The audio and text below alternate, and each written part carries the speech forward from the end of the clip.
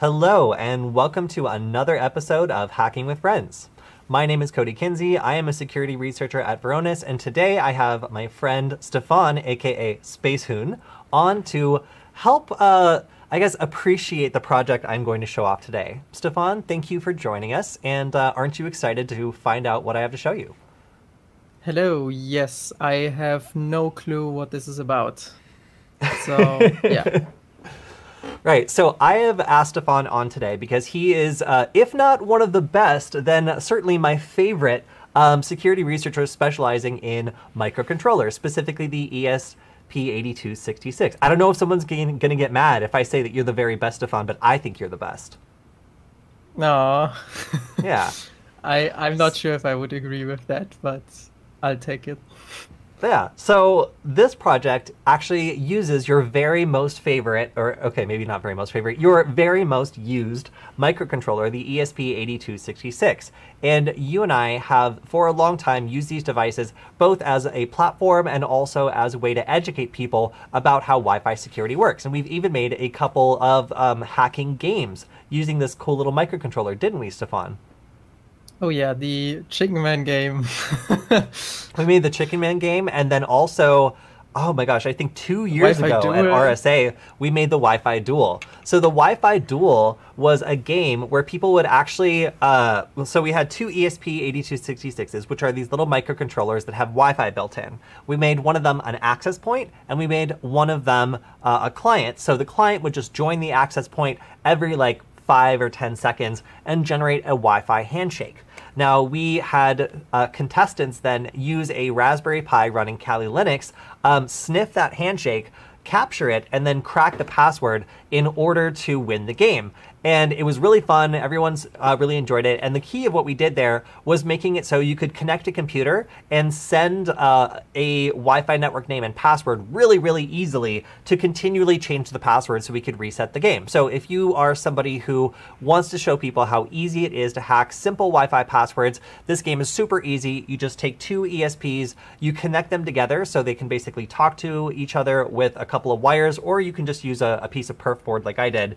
And then from that, you can easily set those networks to be any password you want and supply people with a password cracking list that includes that password somewhere in there. And boom, you get a game where people can learn about brute forcing Wi-Fi passwords and how easy it is to go up against Wi-Fi networks that have really bad, simple passwords. So I thought it was really fun. And Stefan, a lot of credit to you for making that so simple and also doing it on such a short turnaround. Yeah, I mean, this was pretty cool. And the people at the conference, I remember, had a lot of fun too. I mean, this was quite a success. Yeah, because these were marketing people and sales people that don't usually get to, get their hands dirty hacking. And we actually got to teach them how real security works. And they, in a safe and controlled environment, got to do something that they usually only hear hackers, doing. So they got to hack their first Wi-Fi network, get the password, and realize oh, this is how my home router works too. That wasn't very hard. Maybe I should change it to be more difficult. So, we've been looking to make these sorts of games for people to learn about Wi-Fi security using this awesome little microcontroller and basically make it as simple as possible. We did another game where we had this just sending out a captured handshake over and over and over. So what was cool about that is this little device was pretending to be two devices at the same time. We recorded the traffic of an access point with the client joining it and had this little microcontroller just play out each one of those captured pieces of traffic. And to anybody who's using Wireshark or scanning, it looks like a Wi-Fi password, which you can actually capture and crack. So if you just want to practice cracking a single Wi-Fi handshake, then there's actually a sketch that Stefan and I came up with. This was my idea that I kept insisting to him at C3, hey, do you think we could just record traffic and play it back and make it look like there's two devices when there's only one? So for $3, if you want to try, cracking a handshake, then you can absolutely do this. The only disadvantage to this is it's really annoying to change the password to a different password. So it's pretty much the one that's baked in when you flash it. And if you want to set it to a different one, then you have to reflash reflash this little device, which is, you know, kind of annoying right now. Of course, if there was a way to reflash this device really easily from like, I don't know, like a web interface or something, then I'm sure it would be a lot more convenient to swap things out and play a game like that. But, you know, maybe sometime in the future. Who knows if that's even possible, right, Stefan? Yeah, we'll see. Definitely something we're looking at. Yeah, so all right, so those are a couple different games that we, Stefan and I, have made for the community just based on this cool little microcontroller. And today I want to propose to Stefan that maybe in our future games we can include something that allows people to take the next step in what an attacker would typically do. So if you are a hacker and you break into a Wi-Fi network, odds are you're going to look around and see what else is there. Now, when a hacker first joins the Wi-Fi network and is assigned an IP address, they basically also get the keys to see traffic that's going around, to see other devices on the network, and also interact with those devices, unless there's specific security mechanisms put in place that make it so devices on the same network cannot talk to each other. So in this case, wouldn't it be cool if as soon as you broke into the Wi-Fi network, you were able to connect to it and find something really juicy on that network? So in this case, there's actually a way to make this ESP8266 look like a kind of like a network attached storage server, which has FTP enabled. So if I'm an attacker and I find this on the network, this will just automatically connect to the Wi-Fi network you program it to connect to. Let's say that it's your home network, Stefan, and we have this connected to your home access point, and it's just sitting there, and theoretically nobody should ever connect to this device. It looks like something that an attacker would be looking for, a poorly secured storage server that might have all sorts of valuable information, maybe financial information, maybe you know, whatever it is. It looks like could possibly be living on this very poorly secured server, and you're never going to access this because you know that it's fake and there's nothing on it, which actually, by the way, Stefan, if you access the SPIF's memory on this, then you can upload files to make it look like there are files hosted on this FTP server, which is really cool. So this thing would sit, and if an attacker used Wi-Fi cracking to somehow get Stefan's Wi-Fi password and then joined his network, they would look around and try to find something that was really easy to attack. Now, of course, they would find like maybe like, I don't know, like an iPhone or something else that like maybe you could mess with that if you redirect the user and try phishing them or something. Or you could find services like SSH, FTP, or Telnet. Now, those three services will generally allow you to get access to a device and start doing stuff. You can try to log into other services. You can try to start reconfiguring the device. But it's really attractive to a hacker to try to log into these services and see what is there. Now, in the best case scenario for a hacker, the person will be like, oh, I'm on my home network. Like, I'm not even going to change the default password of this device. It happens a lot. And even if they do change the default password, maybe they make it really simple, or maybe they make it the same password as they set for the Wi-Fi network itself. This is also extremely common. So what you'll see is the attacker will break in, they'll find something like an FTP server that they can try to brute force, and then they'll just try to break into it and see whether or not the person was lazy enough to not secure this device since it's on their home network. It's supposedly safe. If they get access to this, then this little device will immediately send a message to a, it'll send a message to a CanaryToken server, which will then fire off an alert to your email and also track the IP address of the device that tried to initiate the connection. So if I'm Stefan and suddenly I get an email that says somebody just accessed the forbidden FTP server, it means that someone has run a brute forcing attack and has found the correct password. So this is an active sign of an attack, and then has logged into the FTP server.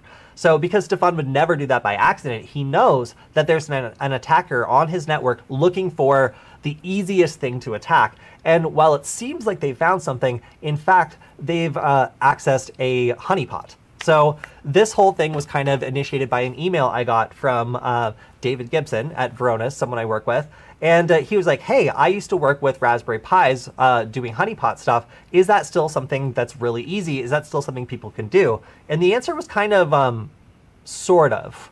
Like, there's not a lot of very well documented projects that allow a beginner to set up a honeypot and then actually get to see what happens. There are some projects where you set up a honeypot and it like sends the information back to some other person's project. And you know, this will be like some big company that does like attack analytics, and you're basically just helping them accrue intelligence on what sort of attacks are taking place. But it's not like the old like Kippo or Cowrie honeypots that allow you to just kind of like watch somebody get stuck in the server. And some of these were also very devious, where they would like, you would send like, give it a Linux command and it would return random output or just fail or cause a segmentation fault for no reason at all. So it was kind of designed to like just actually frustrate people that broke into the honeypot, and also look to see like what kind of malware are they dropping, like what kinds of things are people doing to these servers that are out there and vulnerable, just so you know how better to protect your own devices. You don't really get that benefit anymore because most of the honeypots that allow you to do this sort of thing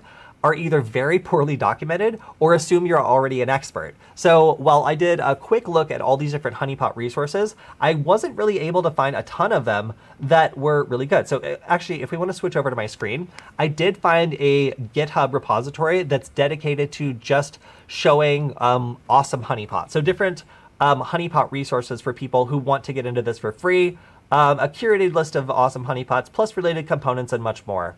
So when I went through this list, I looked at the ones that seemed really simple to set up. And a lot of these were kind of either very old or just projects that require you to do a lot more than the average beginner might want to do in order to just get some basic indication that, hey, somebody's rooting around my network. When I think about a honeypot, I kind of think about like, you know, something that looks really attractive to an attacker and when accessed will trigger an alert. Like that's the most basic kind of definition in my head to a honeypot. And if I can make it look like one of the things that will be really high on an attacker's list of things they're looking for, especially an FTP server, then, or an SSH server, that would be perfect. And Stefan, I think I even asked you like a year ago or so whether or not it was possible to emulate like SSH on an ESP8266. Did I not? Oh, I can't remember. Yeah, well, when we were creating, is it possible? I don't even know, but I wasn't thinking of. I was thinking like Telnet and you know, SSH, but I really maybe just should have been thinking FTP, because really the whole goal here is to make it so that we are able to get like the feeling of somebody rooting around a network and then hitting one of these tripwires. And that's really what it is. It's a tripwire designed to attract someone's attention by looking like a really valuable thing. So what's cool is, you know, after going through this list, and you guys can take a look and see that this game has really kind of leveled up. There's now like honeypot detectors that are like add-ons for like your script to basically avoid falling into one of these honeypots.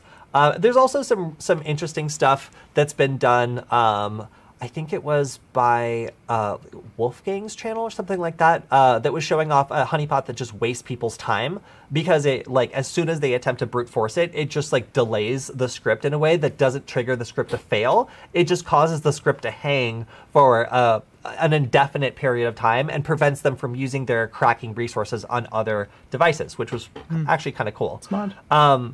Yeah, so I like that idea, but it wasn't exactly what I was looking for because it doesn't really warn you when someone's attacking your home network or something. It just, you know, it's just an annoying thing you can put on the internet to irritate attackers, which, you know, is really cool.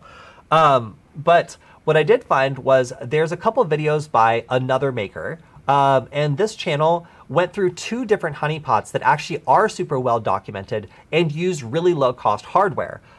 So ironically, it's also by Thinks Canary, who we have had on the show a number of times because they're actually just super cool. Like they have a million crazy stories for like how their free canary tokens, which are a type of honeypot, have been used in creative and different ways. So this is just one of the latest ways I've seen just this very simple concept of a link that triggers when you go to it be used. Now, this is what they kind of did. There's 2 different ways you can do this, and one of them is using a Raspberry Pi. You can set up something that looks like it has all sorts of services running on it, and then customize the way it alerts you when an attacker joins your network and then, you know, tries to log into one of these services or attempts to access it. And I think it even does more advanced stuff, like telling you like what passwords they're trying when they're trying to like brute force it. It can give you good information about what kinds of password lists people are using, and also just is a really good setup that you can put on your own personal network that's not going to really cost you anything. Except for the cost of a Raspberry Pi, that is. But you don't need to do anything besides put this thing on your network and kick back and wait. But then I saw that they followed up with another video using an ESP8266 or an ESP32. And the way they did this was also really, really community friendly. They just made it a Arduino library. So it comes with an example sketch, and all you need to do to start using this on your own like D1 Mini or other ESP8266 is just basically install this, this library into Arduino IDE, and you can flash the example sketch with a couple basic modifications, and you're done. That's it.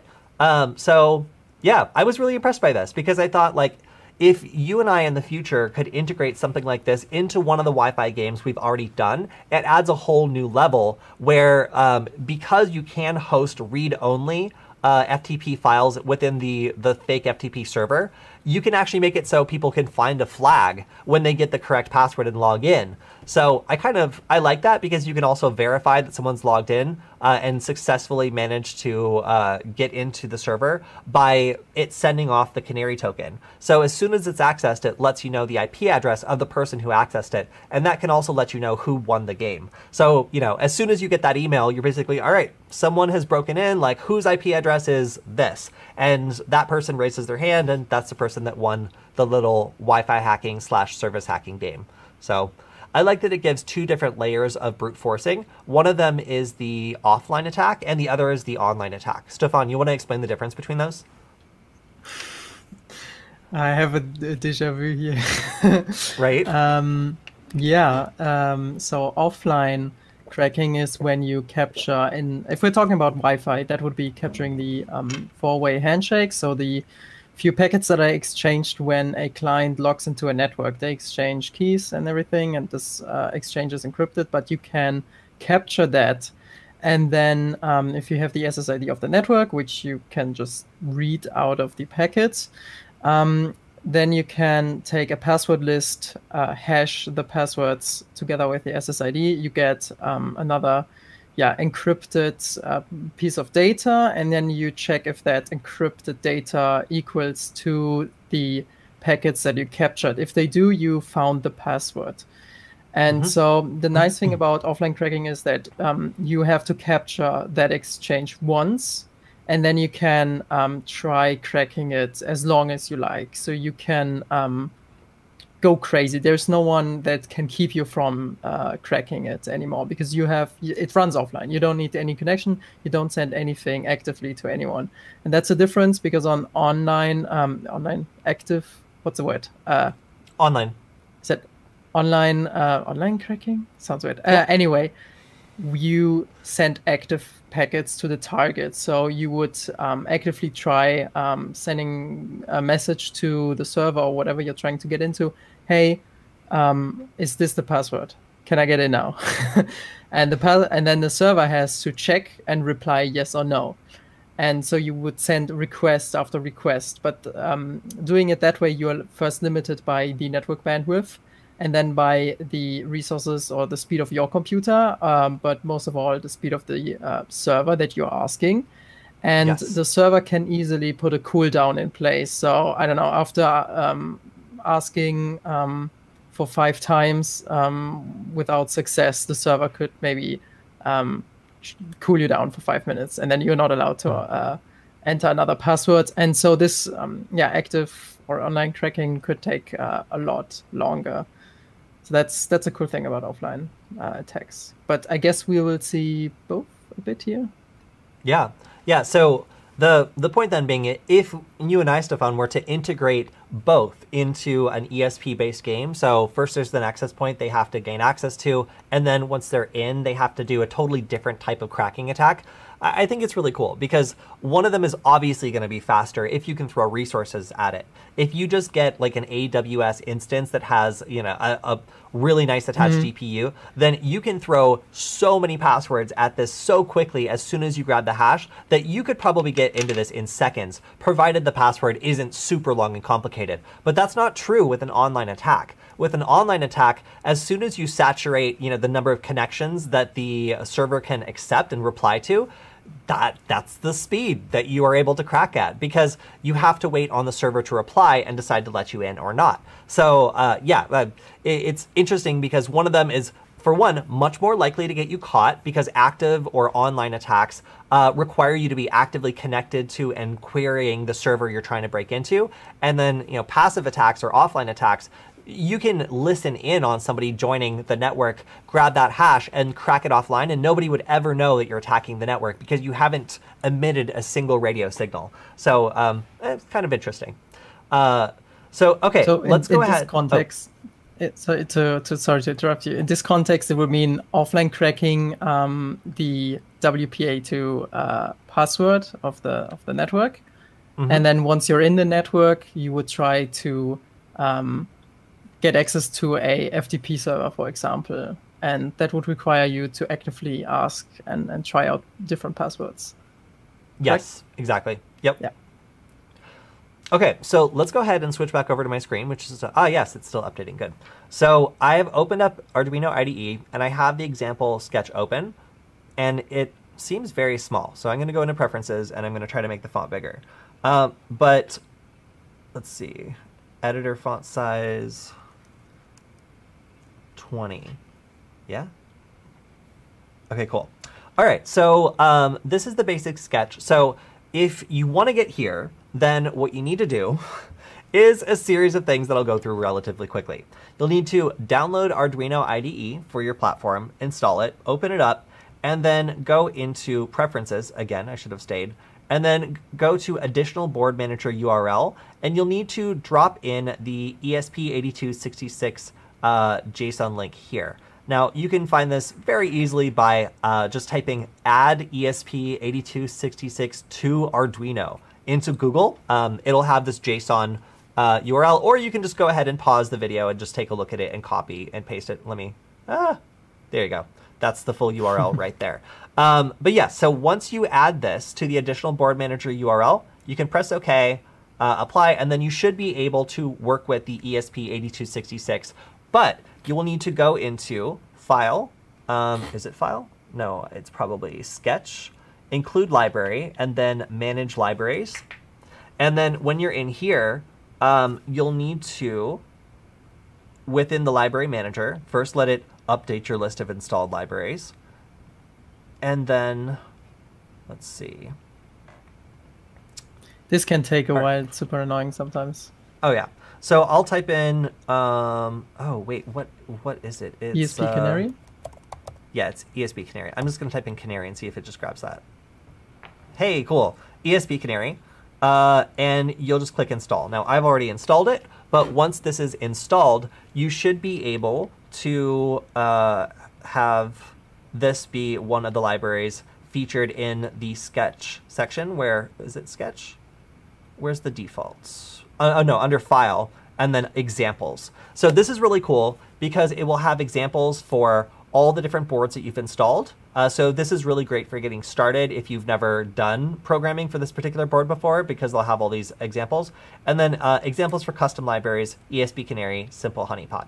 Now I believe, Stefan, correct me if I'm wrong, I still have to install the device, right? If I was doing this from scratch?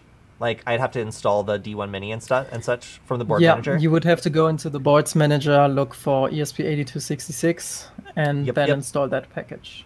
Okay, so, all right, noob, you still got to go in here, go to boards manager, and then in order to see all the, or rather, in order to write to these boards, we'll need to wait for it to download the platforms index, and then type ESP8266, and we're looking for the, oh look, it's Stefan's. Well, sorry Stefan, we don't need yours for this particular project. You want to install the ESP8266 by community, and this includes all of these different boards like the D1 Mini, which we'll be using, that will allow Arduino to make, will compile software for these boards.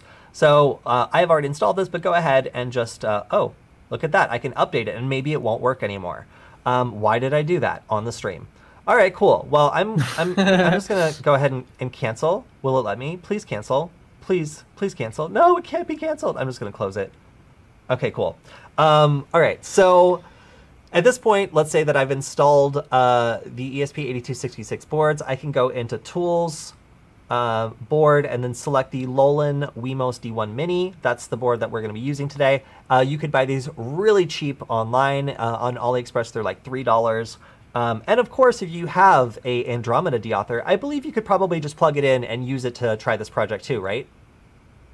Yeah, because that's also an ESP8266, and yeah, there should be no problem. I mean, we don't use any external stuff here, right? We are just flashing the ESP, and yeah, then yeah, sure, you can use anything that has an ESP8266. Yeah, like also like a node and MCU or whatever else. So, so again, this is going to turn it into a dedicated honeypot. It's just going to sit on your network, and it is going to wait for somebody to try to connect to it. So I actually I wasn't cracking at all before, but do I have Hydra on this MacBook Pro? I don't even know. Let me try it. I'm going to do brew install Hydra.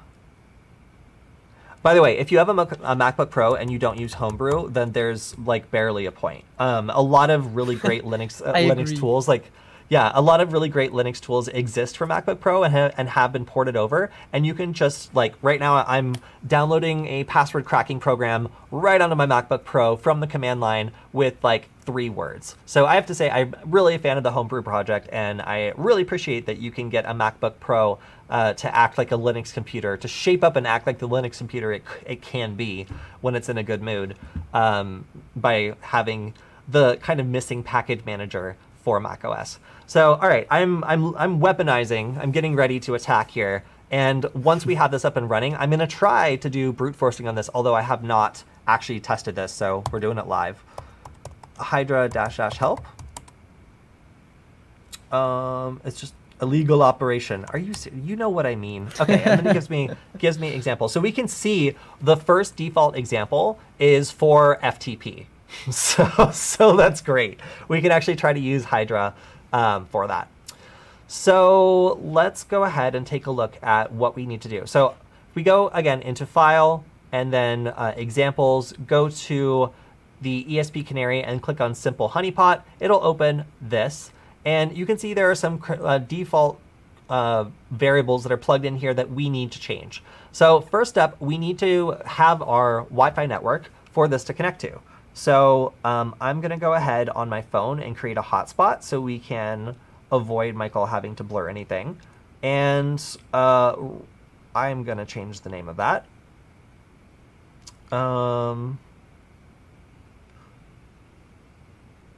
Okay. That was not a network name I could share. All right, so now it's testnet, nice and neutral. Man, I must have been really angry when I made that last network name. So, all right, so testnet is going to be our SSID. Our password is going to be password123. So this is the Wi-Fi network SSID and the Wi-Fi network password. This will allow the device to join now my phone's hotspot, which I'll turn on. And we should then be able to get internet access on our ESP8266. Now we have paste CanaryToken here. So actually, you'll be interested to know, Stefan, that we don't need to use a CanaryToken. We could also use Joel's project if we wanted to. Oh, Grabify, yeah. Grabify. Yeah, so if you prefer Grabify over CanaryToken, then you can actually go ahead and use that. Let's see. I'll just make a new CanaryToken. I thought I had one up. I'm sure I do, actually. I must have closed it. No, it's here. It's here. All right, so here we go. So on canarytokens.org/generate, or you can just go to canarytokens.org and it'll redirect you here. You can go and select the webbug URL token. That's the first one. And there's lots of tokens. Some of them, like the DNS token, are very sneaky and easy to use. But we're going to do the webbug URL token. And then we need an email address that is going to report back. So this is where we're going to be looking for the alerts. And in this case, I'm just using my backup email address. And I do not monitor this, so don't email me there. So next up, we're going to do the string that we want to attach to it. Because if we just get a canary token that's like alert, It's like, alert what? Like, what is this? So we should be very specific here what this Canary token is for, especially if you're going to be using multiple Canary tokens. It gets confusing very quickly. So for this one, I'm saying testing FTP attack underway. And I'll click on create my Canary token. All right, so now my web token is active. I have this URL. And if I go to this URL, it is going to immediately, actually, now that I remind myself, tell me which IP address I came from and also the IP address of the network that it triggered on. So I'm going to attempt to tunnel my connection through Washington now. So hopefully when we actually do this, it's not leaking my real IP address that needs to be blurred, and it is in fact leaking something from Washington instead, a VPN. So, all right, so we now have our web token. We're going to go back to Arduino IDE. We're going to drop this little sucker in here, and boom, there we go.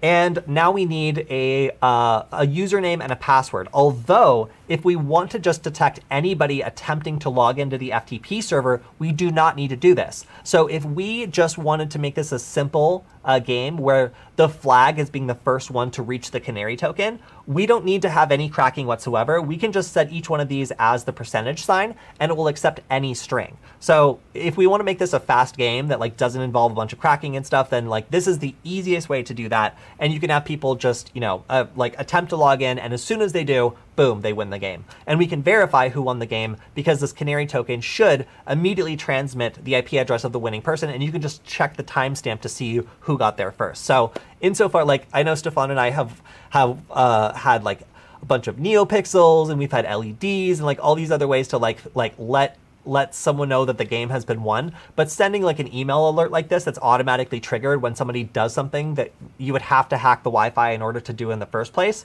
like that's a pretty easy way of knowing which team won the game in this case.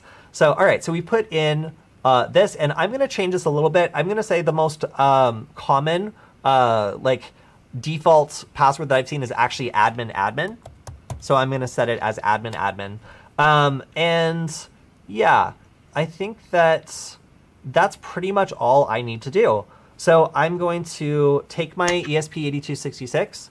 I'm going to plug it in. I'm going to plug this into my computer. And if I press Command-Shift-M, it should give me, oh, board at null is not available. Well, it looks like I haven't selected a port. So I need to go down here, select port, and then I'm going to go to USB serial port. So it should now be connected. And I'm going to go ahead and just upload this because I've changed the password and stuff. So, all right, let's go ahead and upload. So yeah, the firmware that's running on it right now probably won't work because it won't be able to connect to Wi-Fi. But as soon as it uploads, then it should be able to. So I'll pull this up so you guys can see the progress. It's currently compiling the sketch, but pretty soon it'll run a bunch of code and then upload it to the ESP8266. Gosh, I wish that I could just do this through a browser. That would be so much easier, right? Ah, man, if only that was possible. Yeah. All right, so we have this updating. Looks like it's now done. So I can press Command-Shift-M in order to open a serial terminal. And I happen to know that the baud rate is 115200, so I'm going to change it. And if I didn't know that, I could just go back to the program and look around to see when the serial.begin, I think, command starts. Is that right? Yeah. Let's see. Serial.begin, and this will tell us what the baud rate is in order for us to communicate with the board, or at least monitor it. So here, I'm going to go ahead and press the reset button, so it'll reboot. And now that we know the correct baud rate, we should be able to watch it do its thing. That still doesn't... Okay, yeah, there we go. So it did a little bit of gibberish, but now we can see, boom, it's connected, it has an IP address, it has a MAC address, and the spiffs are open. Isn't that great news, Stefan? Yeah, that's great. You don't want the spiffs not to be open. That's always a terrible sign if something's corrupted there. The spiffs is basically the file system that's running on the memory inside the ESP. That's super useful if you're, for example, running an FTP server like we're doing now, because then you can use that internal memory for storing files. Exactly. So actually there's a way for us to upload like dummy files to this to make it look even more like it's a real file server, and they will be read-only, but the attacker actually can connect and try to download those files and see that there are files on the server. So it's a pretty funny way of just, I don't know, taking it a step further, because you could even have a document on that FTP server that has its own Canary token in it. So when you open that file, it immediately beacons out to like the DNS Canary token or something like that. So you can put like layers upon layers where if someone breaks into your dummy FTP server and downloads it, maybe when they download the file and open it, it'll be opened on their own computer, and you'll be able to get the user agent, which would give you a lot more information about who's like around in your computer and what they're trying to do. So. All right, so we can see the spiffs are open. We have a MAC address, we have an IP address. So this allows us to now begin doing our thing. So I'm gonna go, let's see, where's my email? It's not there. That's my K-pop collection. There we go. All right, so I have filtered for Canary tokens, and we can see we got a Canary token triggered earlier today, but nope, that's not what we're doing right now. So let's go ahead, and I'm gonna do, should we do Hydra? Do you wanna try it? Yeah, that sounds fun. Okay, so I'm going to nano pass list.text, so I can literally use this exact example right here because I'm lazy. Nano pass list.text. You have to change the IP address. That's later. What? Don't be confused. Don't be confused. Oh, okay. Go on. You're right. So then I'm just going to like type in a couple passwords. So password 1, 2, 3. We're just, facsimulating a list of passwords. My pass. My big pass. Let's see. Admin,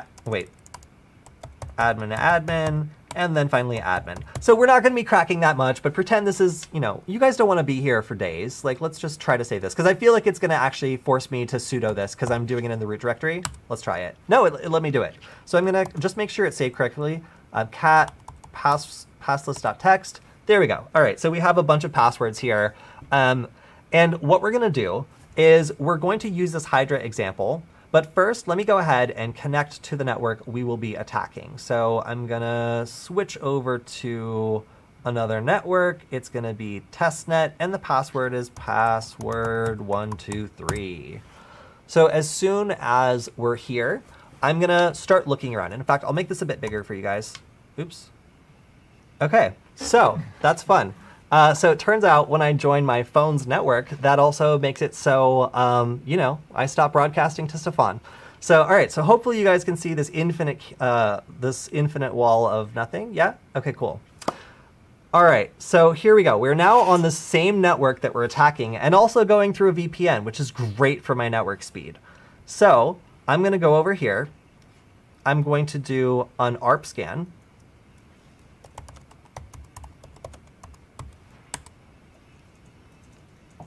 Let's see if that works.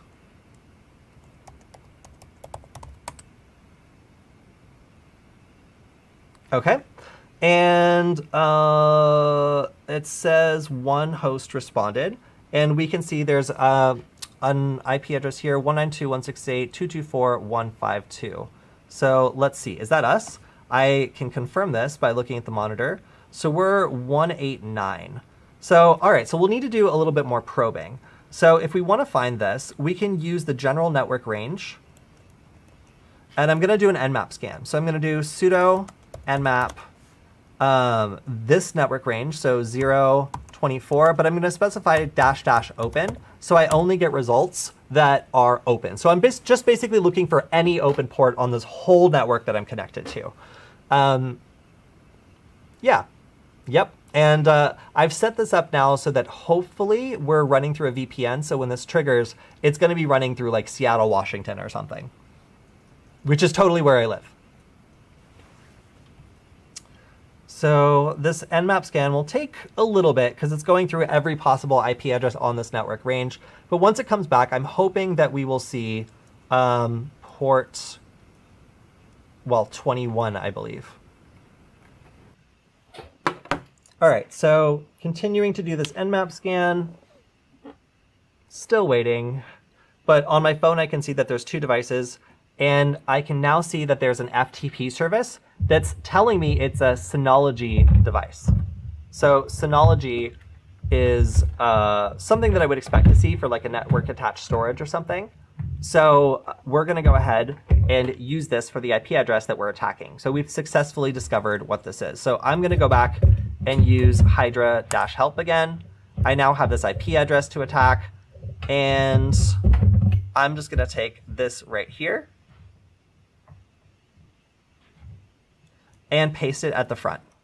So we are also going to change the, instead of L user, we're going to do admin. And we're going to run the attack and also allow it. Thank you, Patrick Wardle, for that tool to prevent random programs from connecting to the network. So it's going to go through a couple different attempts, and hopefully we'll be able to actually log in correctly. Let's see. 0 valid passwords found. Okay, so looks like Hydra had a hard time with that. Instead, we can just use FTP to connect to this. And I'll go ahead and do this so we can connect back to the normal network and Stefan can hear me normally again.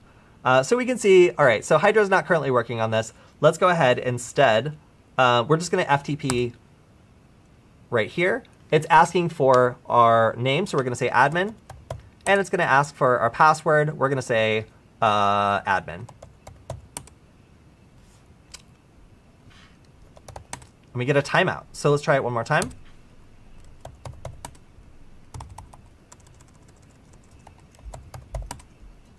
Okay, and it says FTP OK. Over here, we see our Canary token is fired, and I'm going to switch back over to the other network. Okay, we are now back on the other network. Stefan, welcome back. Oh my god, you sound so much better now. Yeah, I figure. So hopefully we were getting some audio through the microphone I have in front of me and not through the network, because otherwise you guys probably couldn't hear me either. But if you could hear me, then this is what happened. We successfully connected to the network. We then went ahead and ran Nmap. And what Nmap did was it scanned the entire network and it found this. It found what looked like a Synology incorporated device, and the actual port was open on port 21, which is the standard port for FTP. So that looked really good. We can see there was also, you know, there was a domain service open, but that's not really as exciting. So as an attacker, we would probably go after this Synology device. And that was just running, what was it? Sudo nmap, and then just the entire network range here, looking for open ports. So, all right, I tried to do a Hydra attack on this, and it was just not happening. I do not know why it was not happening, but it was just not happening. So overall, I found that we might need to do a little bit more work before Hydra works on it. But when I just logged in with the default credentials admin, I got this result in Arduino IDE. So over here, I can see connection made from 192.168.224.36, attempting Canary. Ooh. Connecting to Canary tokens, posting JSON, and then IP, and it's just kind of repeating the IP address that made the connection. So let's go see if I got properly alerted. If I go over here and I run my search again for Canary tokens, then hopefully I get something. Live demos, man. Oh, wait. Well, whatever. I can also manage this token from here. So let's see. Oh, the token hasn't been triggered yet. What does that mean? So it says that, wait, it says that it was triggered. Like it just says connecting to, although it doesn't confirm, although it does say it posted JSON. So, well, that's interesting. Well, let's take a look. Again. You want me to try again? Try again. Sure. That sounds like fun. All right, let me switch over to the other network. Oh god, maybe. Cool. All right, we're back. So now I'm looking, so I did it a second time. I just reran the code. And we see IP connection made from so-and-so, attempted Canary posting, and then it basically gave me the same message as before, but this time it actually was triggered. Why was it different this time? I don't know. But we can see your token has been triggered once. We can click view its history, and we can see, oh, I think I'm like disallowing JavaScript on this or something. But we can see that it thinks I'm in Seattle, Washington. That's great. I don't know why it didn't load correctly, but I don't care now. And we can see it was from Washington. We can see it was from T-Mobile USA. It's not a known Tor exec node. And we can see there's a memo telling us what it was, testing attack underway. And the user agent, which is a flexible variable you can kind of put whatever you want in, is reading out to be the IP address of the attacker. So that's really useful. That lets us know both the location of the network that's under attack and then also the IP address of the attacker. So I, as a defender, could go back and look for who's doing it. And now I can see that, there we go, I got a Canary token in my email address that's telling me that something has happened. So cool. All right. Everything has worked. If it was a little bit unexpected how bad the network was. All right. So Stefan, what do you think? Pretty cool way of being able to trigger Honeypot on your home network, huh? Yeah, I mean, maybe we can iterate on the whole thing a bit more. Like, what, and your video's gone. Oh no. Come back. Are you there? Yeah, I'm here. Okay, cool. I'm just making sure that I'm not talking into the void. Oh yeah, sorry. You were a robot voice for a second, but you're better now. Okay, yeah, I couldn't see you.